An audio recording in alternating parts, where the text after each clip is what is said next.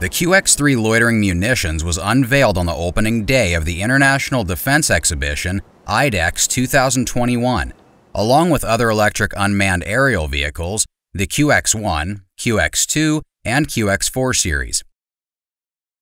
This loitering munition was also presented at Indo Defense 2022, which took place in Jakarta, Indonesia recently. So what does this loitering munition look like? The ADASI QX-3 loitering munitions is a multi-rotor system that provides infantry and special forces with a formidable aerial capability. It can carry a payload of up to 4 precision-guided missiles and can travel at a range of up to 24.8 miles. The technology, which includes onboard video surveillance and numerous weapons, enables operators to adapt to changing conditions in real time, providing robust support to ground operations. The QX-3 loitering munition is also categorized as Light Vehicle Transportability System, which means it is transportable by light vehicles although it carries a 13-pound payload, and when taking off, it weighs 44 pounds max. The QX-3 multi-rotor loitering munitions, also called Kamikaze drones, utilize artificial intelligence software for targeting and striking operations. The drones are not designed for intelligence, surveillance, or reconnaissance operations, but rather for target destruction. It is fitted with Global Navigation Satellite System Guidance, or GNSS, with option for TV, thermal camera tracker as a seeker, as well as communication link video and control data capability.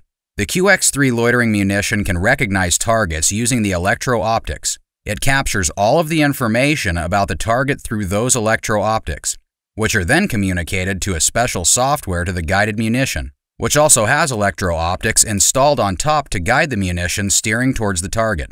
The QX-3 is powered by an electric engine and has endurance of up to 40 minutes for extended mission situations. Also, this system has a service ceiling that can cruise at an altitude of up to 2,000 feet and 1,000 feet respectively. In brief, the important features of the QX-3 loitering munitions include prolonged loitering, video surveillance on board, transportable by small vehicle, up to 4 precision-guided bombs carried in the payload. However, the complexity of weapon systems, including drone, is determined by their given responsibilities, level of autonomy, and weapon speed. A long-range, quick loitering munition capable of autonomous attack judgments requires specialized technology that few countries possess.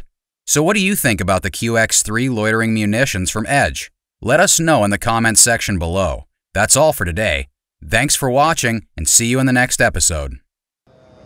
This is also driven by electrical. It has a payload of 6 kg and can operate for 40 minutes. So these are